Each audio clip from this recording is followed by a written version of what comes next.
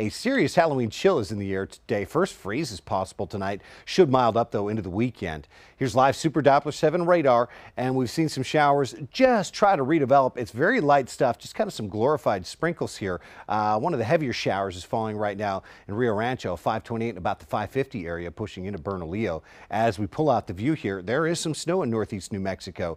The I-25 corridor did pick up just a little light snow accumulation, but it kind of melted back off the interstate lanes.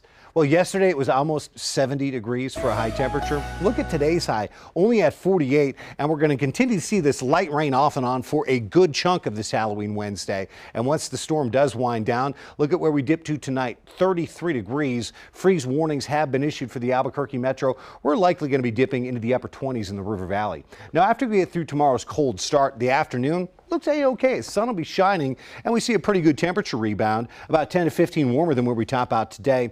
40s and 50s for northern New Mexico, 60s across the southern part of the state. As we continue to march towards the weekend, it just continues to turn milder. 61 Friday, 62 Saturday. We do see Saturday producing strong afternoon winds. That would make Sunday the pick day of the weekend. Should be the lighter wind day. Sun will be shining. We'll still be good for about a 60-degree high. Todd?